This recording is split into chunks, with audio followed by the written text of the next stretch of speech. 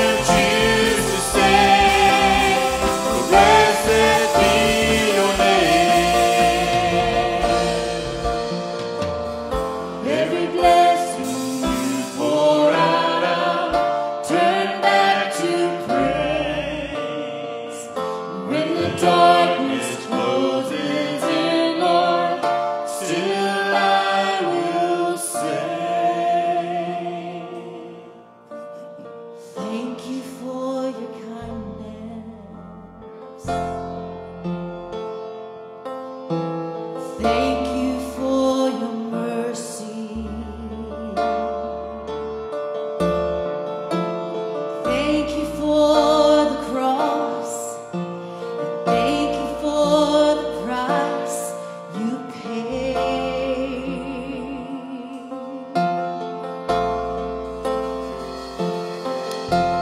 Thank you for salvation.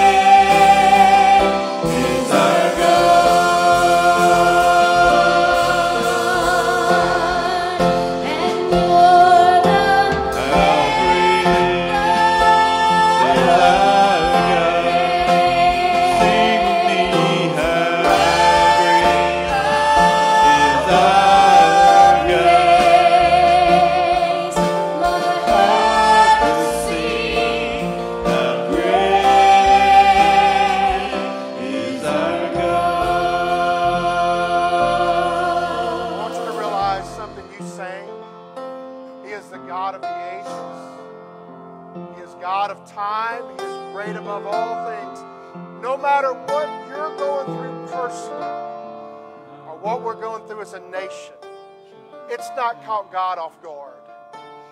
Matter of fact, it's hard for us to see this, but it's part of His plan. Oh, you're going to have to swallow deep on that one, aren't you? Everything is part of God's plan. What we're going through as a world is part of God's plan. And I've said this for months. I'll say it again to you today. It's been a great spiritual wake-up call that we've ignored. We've ignored it. As a nation, we've ignored what God is trying to say to us. But I think as individuals, some people are getting it that God is greater than anything, and He will put us on our knees. He'll stop us dead in our tracks to let Him know He's God. Pride has to go. Rebellion has to go. And I told you, I'm full of stuff, so hold on. This one's free. But He's in control. So I want you to just close your eyes, and I want you to quit worrying about November the 4th, November the 3rd. I want you to quit worrying about the Democrats and Republicans. Quit worrying about what's going on financially, what's happening around the world, what's happening with our missionaries even now. But I want you just to trust God with all your heart for just a moment and say, God, I'm going to trust You. I'm going to trust You. Father, I trust You. You are sovereign. You are merciful. You are just. You have not changed. But how we see You has changed drastically. God, may we see You sitting on that throne and Your train filling the temple and You're in complete control. We have taken our eyes off of You. God, we've done it on a personal level. We've done it corporately. You are in complete control. So, Lord, whatever they're dealing with this morning, whatever we're facing, You are in control this morning. I trust You, God. You have ordered our steps. You have ordained our life. I trust You. Lord, fulfillment of Your word is right in front of us. And if we cannot trust You in this hour, we do not have that hope, that blessed hope that we need. So God, restore it this morning. Restore that hope and that peace. In Thy name we pray. Amen and amen. Turn around and smile at somebody. Wave at them. You may be seated. The offering plate is in the back. We are also giving online. Our missionaries need your support. A lot of our missions and missionaries, if you'll notice, we've been trying to share it with you. A lot of them, their ministries have started back. And then in some areas, they've had to close them back down. Please, please hold them up in prayer. Continue to support them financially. Pray for Doug and Ramona. Their heart is in Nepal. They're in Sri Lanka, and Sri Lanka has shut back down. But you know what? God's got them there for a reason. And I just pray that God will use that. Pray for all the missionaries that God had just blessed them in a very special way. Have your Bibles with you this morning. We're going to start in Matthew chapter 16. I want to thank everybody that is filled in. It was 12 weeks today, the last time I preached. Did not realize it till the other day, was really looking. And I just cannot thank you enough as a congregation and as individuals. You have been through us with so many valleys. Thank you. And I want to commend the church publicly. When the pastor, for any reason, disappears for any season, normally things just kind of fall down. But ministry not only maintained, but it continued and increased. And that is a great, great thing for a church to do. May God richly bless you. Bless all of you that stepped in and did so many different things in ministries. May God richly bless you. Some of them that have been preaching are going to continue to preach on Sunday nights, and I'm going to sit on the front row and enjoy them for a few weeks and kind of get my strength back. I'll do Sunday mornings and Wednesday nights, but that does not give you an excuse to not be here on Sunday nights. I'm taking names and numbers. I'm back. Okay? And if you hadn't heard from me yet, you will this week. Matthew chapter 16, Jesus is talking to the disciples. He has just acknowledged, Peter confesses that you are the Christ, the Son of the living God. And he says, upon this testimony, Peter, I'm going to build my church. Then you're going to find on the other side, sandwiched on the other side of this conversation, is going to be the Mount of Transfiguration, which is going to be just a tremendous moment with Jesus and just a few handful of the disciples. But in between that text is where we're looking at this morning. Jesus starts to give them an insight of what He's about to do. Matter of fact, when He talks about He is going to be crucified, Peter actually rebukes Him. And Jesus has to bring correction. So we pick it up in Matthew chapter 16, verse 24.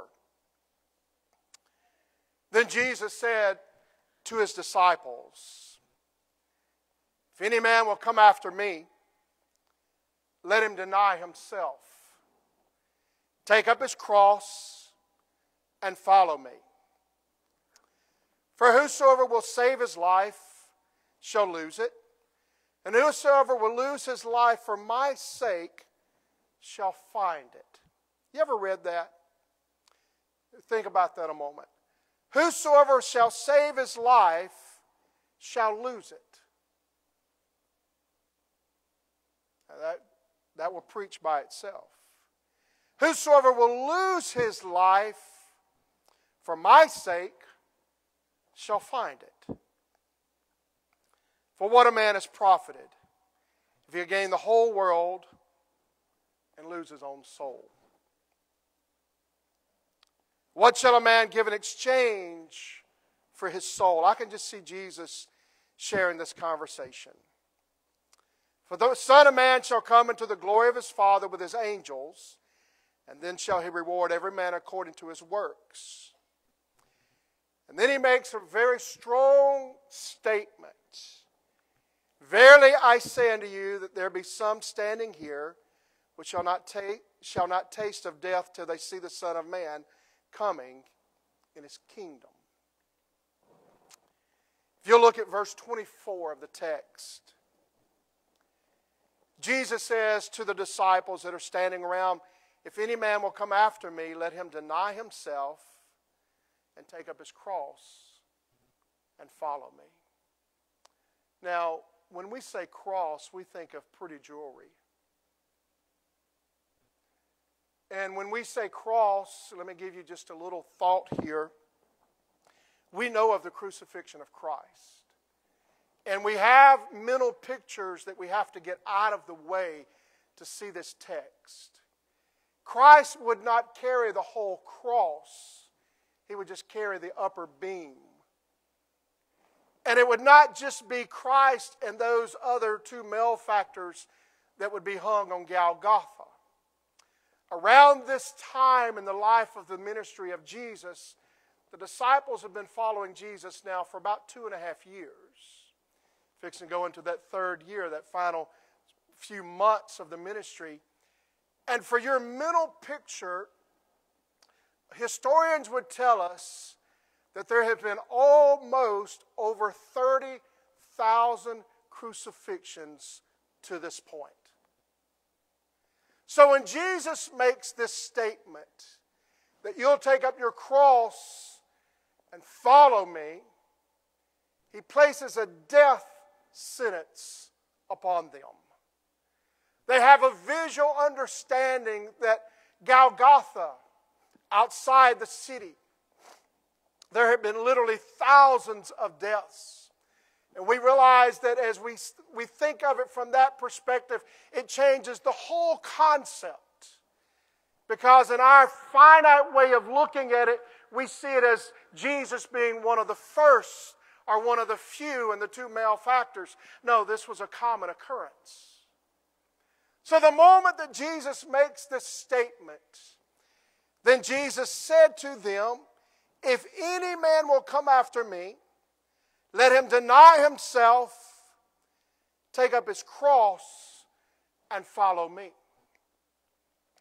He literally says to them, you're going to take a walk of death with me. Now we very quickly talk about the cross as dying to self, dying to the old nature. And we sometimes even use the cross in a very insignificant way and say, well, I have to carry my cross. You know how it is with my wife or with my children or with my job, and I have to carry my cross. That's not the cross he's talking about. Your wife does not bring a death sentence. Your children do not bring a death sentence. Your job does not bring a death sentence. When you look at this text and we look at it from where he's talking about, he literally says to them, you're now going to walk the walk of death. You're going to die to everything and you're going to follow me. Then Jesus said to his disciples, if any man will come after me, let him deny himself and take up his cross and follow me. Now they were reminded of what they have already done to follow Jesus. And let me just kind of give you a simple thought here. Peter's standing here and going, hey, wait a minute. 2.5 years ago, we left the fishing industry. We left our families. Tax collector, I left my job. I left these things. And that was my denial of the things of the world. And Jesus says, no, you've just now begun. See, when we talk about self-denial, we talk about dying to self, we talk about trivial things that are here. What if this morning God had asked you, and we have it in our church as a very good illustration, what if the Lord asked you this morning to die to self, sell everything you have, and move halfway around the world? What if God asked you this morning to walk away from everything that you have, everything that you know, to follow Him? What if the Lord said to you, give everything away, follow me? God, I'm just not ready to do that. I'm not ready to deny you to that, deny myself to that point. I've got to have a little comfort. That's not what Jesus was saying. To deny ourselves literally means to become a disciple of Christ. Self-denial means putting God and His kingdom first. We think coming to church on Sunday is self-denial. We think a little sacrifice here, a little there. No. And then the second thing that he said, and I'm going somewhere, hold on. This is real simple. You know this, and we can talk about this in deeper ways. The second thing that he says is take up your cross.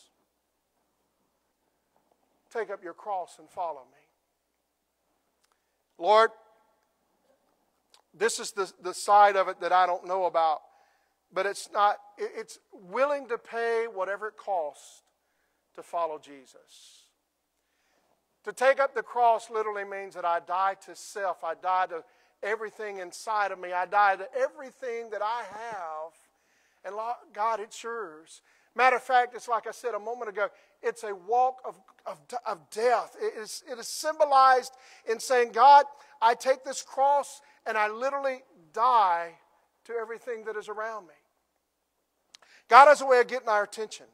It's a willingness to endure shame, embarrassment, rejection, persecution, and even martyrdom, if possible. Taking up the cross is not some mystical thing that we do, and we put it upon our shirt, or we put it upon our necklace, or we put it upon our bumper of our car. Because you see today, in some third world countries, for people just to take up their cross and follow Jesus means that they'll be killed instantly. Instantly if they're found worshiping Jesus Christ as their personal Savior. I got to ask you a very simple question here. If standing outside the door this morning was our local law enforcement officials that were given direct orders that the moment you stepped out that door to take your life for serving Jesus, would you be sitting here now?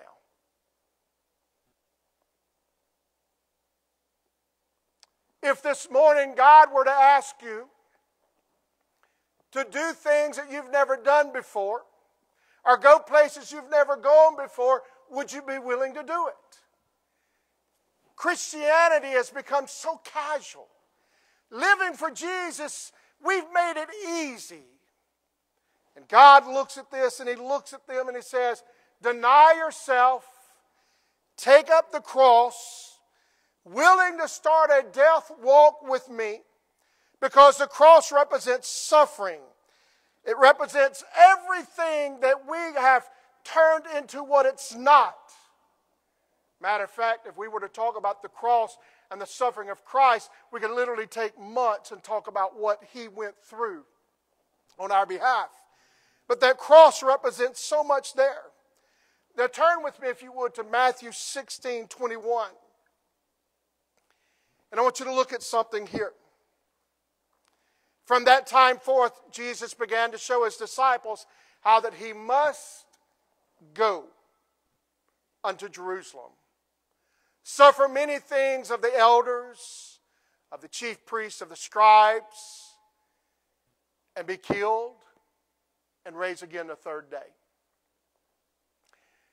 We have beautiful portraits of Jesus hanging on Calvary with a thorn around His face, few trickles of blood down His cheeks, few scars here and there. We have a beautiful picture of Him having just a few little piercings in His hands and His feet. But according to God's Word, He was beat beyond recognition. According to God's Word and according to everything that we can find about it, not only was He beat beyond recognition, His beard was plucked. There had been swelling that had been taking place. He had now been gone almost 24 hours without any sleep. His head had been covered. He had been beat with a rod. He had been whipped. Matter of fact, I'll be just as cruel and gruesome as I could be. There's not a portrait that we could paint that could show the reality of what Christ went through. But we have it all cleaned up. And we have it all personified, and we have it all set in our mind that this is what suffering looks like. This is what denying the cross looks like. This is what taking up the cross and following Jesus looks like. And I am so glad that when we look at God's Word, that's not what it is. We look at it from a totally different perspective. Matter of fact, we find the place that He had already been beaten so beyond recognition that His back was so whipped. And then the cruelty of it, of taking the crossbeam, putting it upon His shoulders, and telling Him to walk that death walk to Golgotha. You get the picture. Take up your cross and follow me. Can I just say to you, a few months later, that the moment that Jesus told this to the disciples, they literally stood there and watched this. Matter of fact, they scattered when all of this happened. But I want you to go with me here now, and I want you to think about some things with me this morning. Jesus, and this is where I really had to sit down and just get alone with God. There comes times that we just cannot do it by ourselves. Let's be very transparent. There are times, brothers and sisters, your cross gets too hard to carry. There are times that denying self has got you as low and as far as you can go, and you're pressed down, and you're beyond anything else left. And how many of you realize that everything was ordained in God's Word for us to see what's happening? How many of you realize that every one of us have been tricked into this very simple thought that we have to just bear our cross regardless? Now, this is a reality. This is a real conversation. I don't care if you call it preaching, teaching, whatever. It's a reality of it. There comes a time when we're carrying our cross. It may be physical, it may be emotional, it may be a family crisis, and we have done all that we can do, and we are carrying the family load, and I'll just go ahead and tell you, it gets you down so hard that you cannot get back up. It has got you down, and I'm not trying to be sacrilegious of what happened to Jesus. I'm trying to give you an analogy here for you to understand something with me this morning. There comes a time where you cannot do it by yourself. But there is a teaching out there that is so erroneous and wrong, and people are so loving that will say it, well, it's just your cross to bear, bear it. Get over it, buck up, and move on. Well, guess what? There's no buck up left. There's no strength left. There's nothing left. I'm gone. I'm on my face. I'm exhausted. I cannot do anything else. And that's when God comes. That's when God shows up. When self is crucified, when self cannot move it, when self says, I cannot, can I make it simple? When I am weak, He is strong. And there comes a time that God will put you in that place where you have no strength left, you have no stamina left, you have gone for days, you've gone for weeks, you've gone for months. You cannot put another foot in front of the other. You cannot put another thought in front of the other. You cannot move. You are just so crushed down. And I'm going to say this with love, and I'm going to show this to you. Then the Holy Spirit bends down next to us and goes, now, can I help you? Now, can I help you carry this? Because my burden is easy. Oh, God. But I've been taught that I've got to do it. God, I've been taught that it's mine to bear. Then tell me why, in orchestration of God, and in God's perfect plan, and Jesus being told that He must needs go to Jerusalem, and everything work out in its perfect plan, and God have a man coming from Cyrene by the name of Simon that has just come to Jerusalem, that just comes to make a sacrifice in Jerusalem, that just happens to be standing there, that just happens to be coming to give a sacrifice of a lamb, is now going to carry the crossbeam of the Lamb of God. Just why? Because it's not chance. It's not happen chance. God always has somebody or someone, the Holy Spirit of Jesus, to come and step in right in time. Turn with me, if you would, to the book of Matthew, chapter 27, verse 32. And I want you to understand something with me. God always has that right person at that right moment. I don't know about you, but I've seen total strangers be used of God to help me carry my load. I've seen men and women that would call me in the midnight hour, or somebody say, Pastor, I've been praying for you and holding you up. And I know the very next thing that you say is, oh, this is Jesus. This is the Son of God. He could carry His cross. No, He couldn't. We find consolation here, and I don't know if you've ever seen it before, but Jesus did not carry His cross to Golgotha. Sometimes we have to stop and realize we've seen it one way for so long. We have it set in our mind. Matthew 27, 32 and 33. And as they came out, they found a man of Cyrene, Simon by name. Him they compelled to bear his cross. Now, I'll just go ahead and tell you what happened. A Roman soldier is walking along. Jesus has slowed everything down. They're trying to get past. They're just trying to move things. Jesus is falling down under the weight of the cross beam. And the Bible says they compelled him. Can I go ahead and tell you what really happened? A Roman soldier took his spear, laid it upon Simon's shoulder, and said, either you carry it or you die. That's the reality of that. That's the compelling part of it. And you look at that and go, well, it was just a man there that was forced to do that. If we think of it like that, we miss the picture. How many of you realize that God is sovereignly in complete control? God had him there. God had the Roman soldier pick him.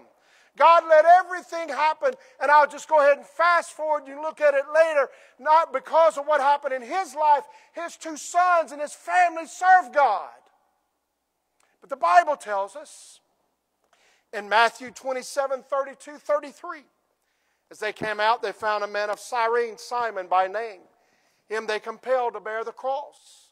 When they come into a place called Golgotha, that is to say, a place of skull. So what does it say? It literally says that this man carried that cross. Now, I don't want you to analyze and say how far it was, and I don't want you to look at it and go, why? I just want you to know that Jesus had somebody, that God had somebody ordained to be standing there and to carry that crossbeam, that beam of death for Christ. And it doesn't lessen what Jesus did for you and I. I want you to understand something with me this morning. We have a very hard time sometimes putting things in order. And so many times we create an atmosphere that God says, wait a minute, I didn't ask you to do it like that. I didn't ask you to interpret it like that. See, you and I have a mental picture. Let's just be very transparent. We have a mental picture that when Jesus is given the cross, he's given the whole cross. Why? Because we've seen it in too many dramas. We've seen it in too many plays. And it's just kind of embedded in our heart, in our life. We see him walking the Via Dolorosa, and we see all this taking place, and we see him taking it all the way there. The Bible says Simon carried the beam, was compelled, was ordered, was ordained by a Roman soldier. If that's the case, we have to understand that God is in complete control and God orchestrated every bit of this. Why? Because Simon came to Jerusalem to sacrifice a lamb and wound up carrying the sacrifice for the lamb, the beam for the lamb. How long did he carry it? It doesn't matter. He carried it. It was laid upon his shoulders for him to take care of it. There comes a time that in life, it's too much for you to bear. It's too much for me to bear. But we have a mindset, and we're very guilty of this, of saying, well, that's my cross. I've got to bear it. I've got to get where I need to be, and I've just got to bear it. What happened of us understanding that the Holy Spirit wants to come alongside and comfort us? What happened with the very simple fact that when we call upon the name of Jesus, it changes the concept of things? So many times, pride gets in the way. And we find ourselves looking at things and saying, God, I've just got to do this. And let me just stop. Get over here. How many of us are stubborn? How many of us are hard-headed? How many of us are full of pride? How many of us are arrogant? How many of us just believe we can do it without God? Can I go ahead and tell you? Then God's going to put more and more and more and more on you till he gets you down on your face. And then the moment he gets you on your face, he's going to look at you and say, I'll help you if you'll let me. Because you've got to deny what? Self. Self has got to die. pride's got to die. It's something about crucifying our flesh, our nature, that we don't want to do. We don't mind it when it comes to salvation. We don't mind it when we accept Jesus Christ as our Savior. But can I remind you of something this morning? We were at a very low place when we come to Jesus. We had nowhere else to go but Jesus. And when we came to Him, He all at once changed everything and we were able to deal with life. But now that we're living a Christian life, now that we're kind of growing in the Lord, we just don't think we need to go back there. And God says, you've got to stay there. You've got to keep crucifying that nature. You've got to keep crucifying self. I'll be honest with you. This is probably one of the hardest lessons that I've had to learn, is that I cannot do it by myself. I cannot. You want to be humbled? Get somebody to have to help you out of the bed. 2 weeks prior to that, you're walking. You want to be humbled? Let God get a hold of you and say, I've got you where I need you now. And then you start denying self, and you start crucifying self, and you start crucifying the flesh, and you let God have it. Because when we let God have it, God starts doing things in our life that we can't even start to comprehend. You have to understand something.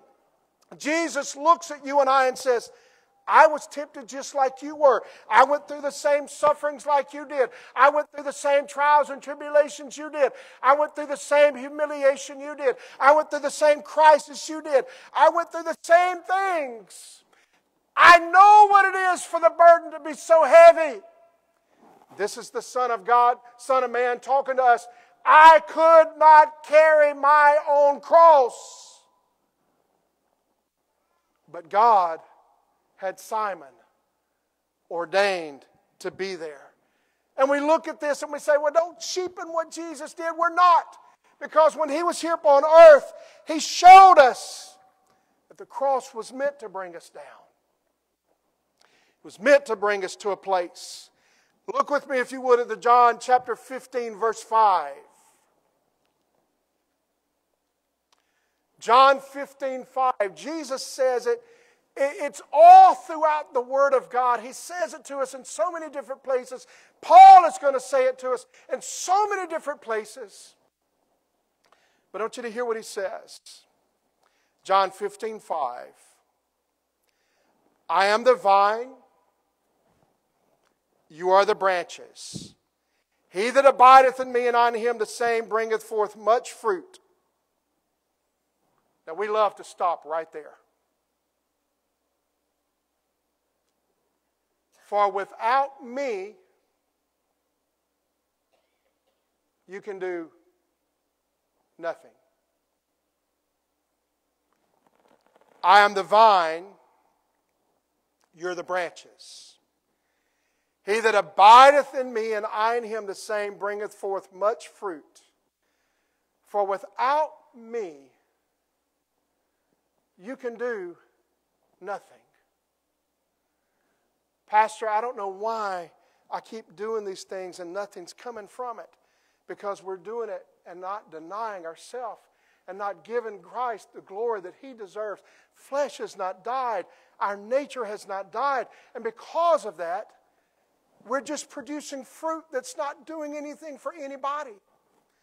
I am the vine, you're the branches. He that abideth in me, and I in him, the same bringeth forth much fruit. For without me, you can do nothing. Can I remind you, it's not by might, it's not by power, but it's by His Spirit. Oh, but I've been saved for 30 years. I can do this. Oh, but I've been teaching Sunday school. I'm in the choir. I'm saying, no. It's not by might, and it's not by power, but it's by His Spirit. You know what my prayer has been? Crush me, God. Crush me. Crush me spiritually. Mold me into what you would have me to be. Make me in what you would have me to be. God, take the crossbeam and drain everything of me out. Crucify the flesh. Crucify the nature. Crucify everything that wants to rise back up. Crucify it. Because when I am weak, then you're strong. We're trying to live a Christian life based on our might, our power, our authority, and our intellect. We will not win. Can I shock you? Satan knows the Bible better than you do, and he's a loser. It's a reality. The moment you let him rule and reign, the moment you die to self and say it's not about me and it's about him, it changes everything. The cross, crucifixion, was about denying self. But you know, it's amazing. We have one stronger than Simon. We have the Holy Spirit that said He would comfort us. He would never leave us. He would never forsake us. But I'm going to go ahead and say this, and I hope you get this illustration. We're walking around with our cross, and we look at the Holy Spirit and go, oh, leave me alone. I got this. I don't need to pray. I don't need to fast. I don't need you, Holy Spirit. And I'll go ahead and tell you what the Holy Spirit does. He departs. He will leave you if you quench Him. He will move back.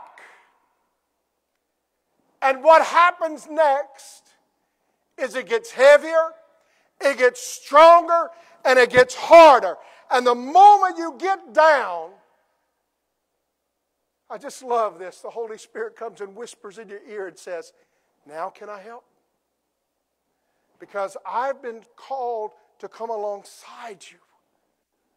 I've been called to empower you, to be here for you. You cannot do it without me. Jesus said it like this, I must go that He would come. The Comforter has come. How many of you are sitting here this morning and you feel comfortless about a lot of things that are going on and you feel like they're totally out of control? Can I tell you what's happened? You have pushed the Holy Spirit out and said, I'll carry this cross without you. We can't do that. Life would be so much easier if we'll give it to Him. Turn with me, if you would, to the book of 2 Corinthians chapter 12, verse 8 through 10. Our spirits are willing to carry our cross, but our flesh has to get weak. We have to crucify the flesh. Flesh has to die. We're over here as a church world singing, I'll do it my way. And Jesus is over here saying, just sing the old rugged cross. Just stand under the shadow of the cross. Crucify flesh, crucify the nature. And we're over there, no, I'll do it my way. As a matter of fact, can I say it and not take it wrong? We actually look at the Holy Spirit and we sing, I shall not be moved. So He doesn't move us. He lets us carry it. Paul said it like this in 2 Corinthians chapter 12, verses 8 through 10. For this thing I besought the Lord thrice, that it might depart from me. And He said unto me, my grace is sufficient for thee. I want you to look what He says next. For my strength is made perfect in weakness. We don't want to acknowledge that God's strength is made perfect when we are weak. How many would agree with me this morning that we have a very strong-willed generation? And I didn't want to go there, but I'm going to go there. Ever since everything has hit our nation, from COVID to the election, our will has gotten stronger rather than weaker. We've gotten uglier and bolder rather than more submissive and quiet.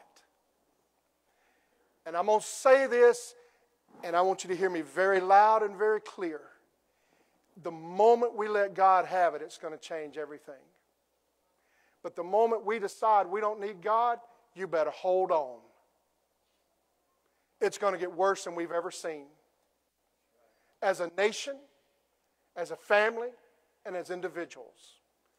The moment we decide that my will is going to override God's will, it gets very dangerous. But he said to Paul said, my strength is made perfect in weakness. Most gladly, therefore, would I rather glory in my infirmities, that the power of Christ may rest upon me. Therefore, I take pleasure,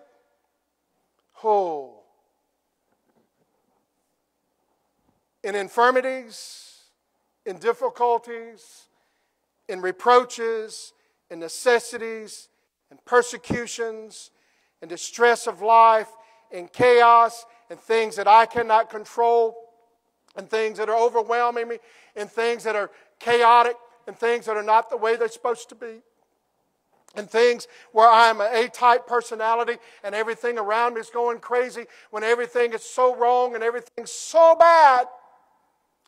For when I'm weak, then am I strong. Quit trying to control it and let God have it. Quit trying to control and let God have it.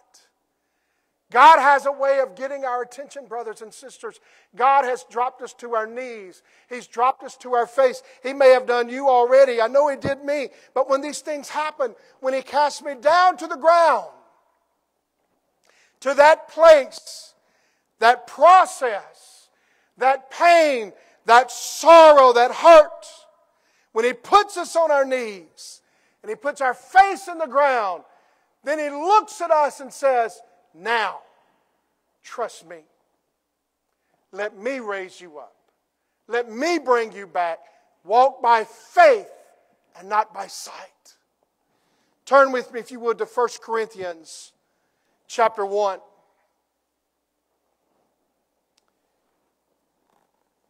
When you're down, when you're at your lowest place, this is where the Holy Spirit comes and whispers in your ear and says, now, this is where I need you to be. 1 Corinthians chapter 1, verse 26 through 29. Because the foolishness of God is wiser than men, and the weakness of God is stronger than men.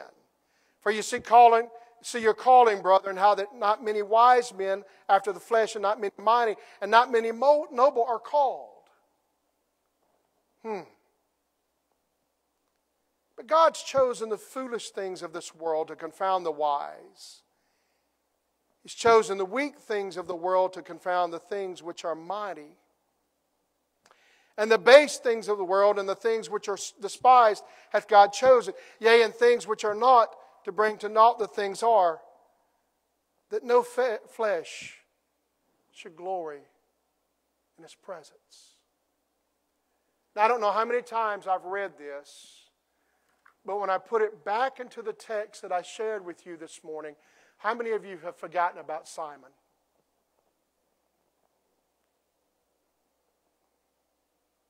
Simon of Cyrene carried the crossbeam to Golgotha. But see, his glory was not in his flesh. And because of that, we just naturally take him out of the story. Because, see, we see Jesus and Him crucified. Simon did not stand in line that day and say, I want to carry the crossbeam. Simon did not stand there and volunteer. The Roman soldier laid a spear upon his shoulder and compelled him. But the Bible would tell us that his family would come to a saving knowledge of Jesus because of what Simon would do for Christ. Okay, I get this, Pastor, but what are you saying to me? I'm saying to you, brothers and sisters, the moment that flesh is glorified, we lose the whole purpose of what God is trying to do. It's not about you. it's not about me. It's about Jesus Christ and Him crucified. It's not about me not able to carry my cross, but it's about me admitting that I cannot carry my cross without Him. It's not about my prideful attitude of saying, I'm too big for this. And I'm not going back down to the altar because if everybody sees me there, they'll think that I cannot carry this. That's not the point. Because when I am weak, then He is strong. And I'm going to say this and truly close first time.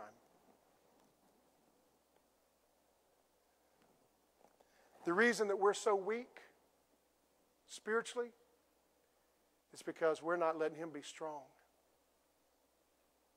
The reason that 2020 has knocked us on our, just flipped us upside down, the reason that everything that is going on now has just caused us to go into a state of chaos, and the reason that we have an attitude of rebellion, and the reason we have an attitude of anger towards the world, towards things that we cannot control, is because Jesus keeps pushing us down, trying to get our attention, and we just keep pushing back.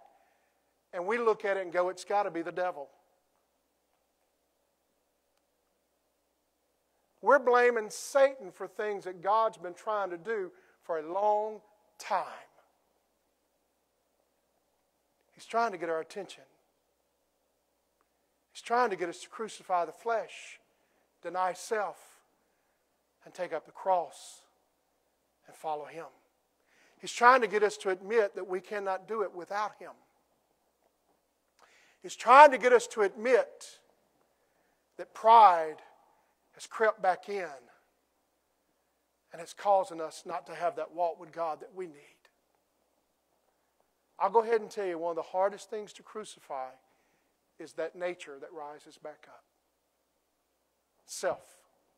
I don't know what you're battling with, but I know what I'm battling with. I don't know what things, I know, I'll say this, I know a lot of you are just angry because you're just angry. You're frustrated because you're just frustrated. Maybe God is trying to get your attention. And He's trying to get you down where He can look at you and say, when you are weak and you'll admit you're weak, then I will be strong and I'll get you through this. Heavenly Father,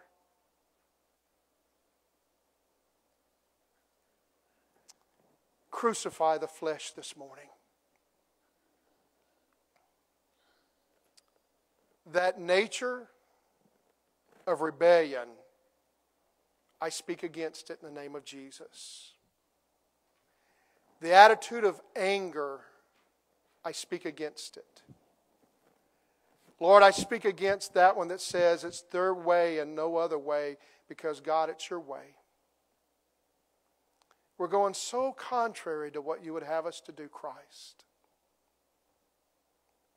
We have a rebellious attitude, a rebellious nature. And as you did Saul, we're kicking against the pricks. And there will be a day that you'll put us flat on our face and you'll speak directly to us. You did that to Saul. He had a road to Damascus experience, and it transformed him. God, I cannot do it without you.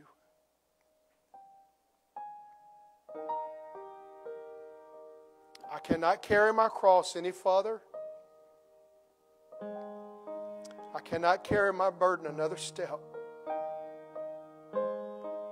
I got to have you, God. I got to have the Holy Spirit to come alongside me. I've got to have the Holy Spirit to come alongside me.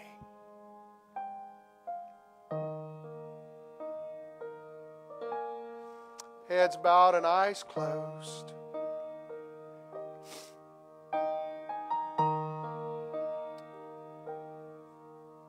Hallelujah. Jesus. God, there's some in this room that you have been trying so hard to get their attention. And they have kicked so hard against you. You have brought Simons in their life. You have nudged them through a song on the radio. You have brought even sermons, even this day, even this message. You're speaking directly.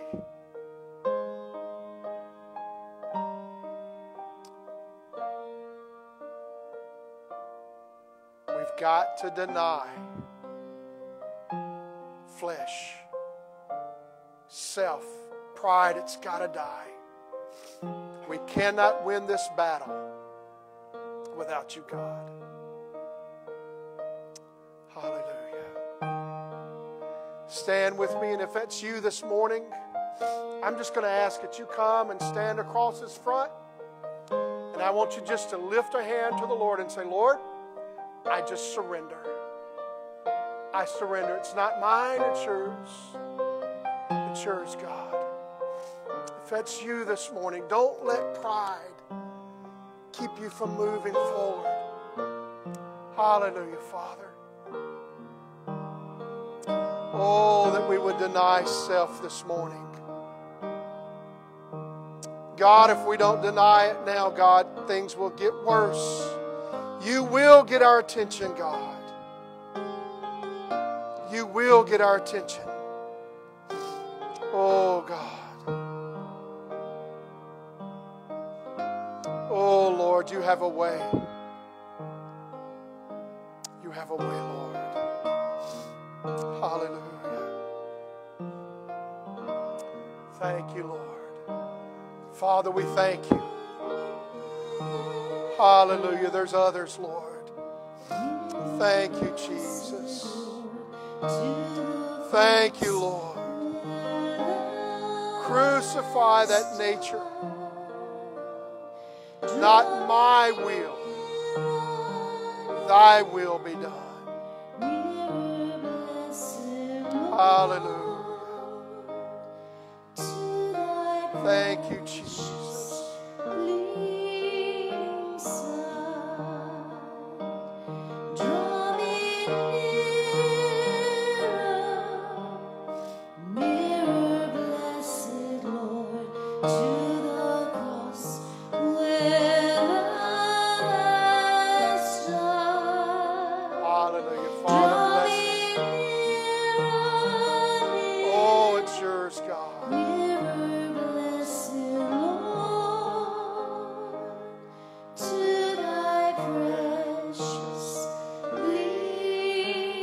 Father, we commit it to you this morning. Oh, it's you, God. Oh, Jesus. Hallelujah. In your perfect will,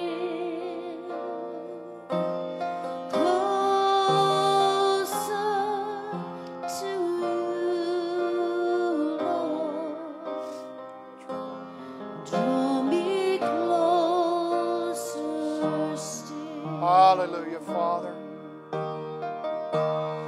In the shadow of your mighty hand, Lord, Hallelujah, I want hallelujah. to abide. Thank you, Lord. Thank you, Lord. Not my will, but Lord, your will be done. Yes. Draw me closer to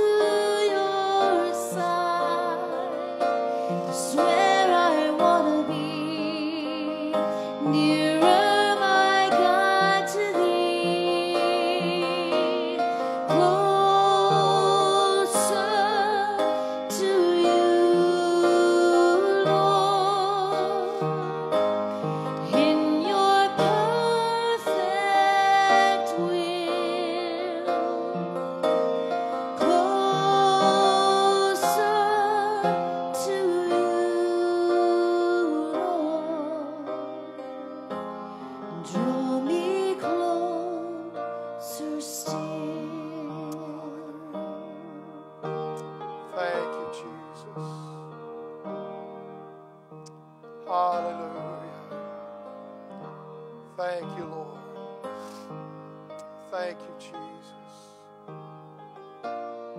Hallelujah. Would you pray with me as we close? That you would just crucify the nature of rebellion. And I don't mean that disrespectful. It's an atmosphere that's across our nation. It's a rebellious spirit. And it gets in our heart and our life. Father, Lord, I speak very specifically against the atmosphere of rebellion. It's an act of witchcraft, sorcery, that has just overwhelmed our nation. It's like a dark cloud that has settled upon us. Father, we pray this morning that atmosphere of that rebellious spirit would be rebuked in the name of Jesus. It would be cleansed from the heart of your people. God, that you would crucify that rebellious attitude. It's overwhelmed us. God, we get so upset about so much that it's not spiritual, but our heart is not broken over the spiritual things. And God, that's an atmosphere that we've seen. So Lord, help us. And we'll thank you for it. In thy precious and holy name we pray. Amen and amen. God bless you.